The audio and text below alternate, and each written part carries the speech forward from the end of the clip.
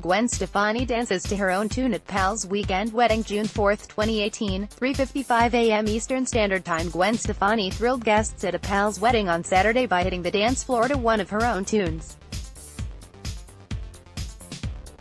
The No Doubt star and her boyfriend Blake Shelton were the star guests at the nuptials, and she made the most of the celebration by dancing along to her hit Hollaback Girl. "Hold on to the dance floor," she wrote online. Reports suggest Shelton served as a groomsman at the wedding. The couple has been dogged by its own marriage rumors of late, but both Gwen and Blake have been keen to dismiss talk of a 2018 wedding, although Gwen recently told Ellen DeGeneres she always has marriage in mind. "I love weddings, the kids love him. We love him. Everybody loves Blake. He's lovable. I think about marriage all the time."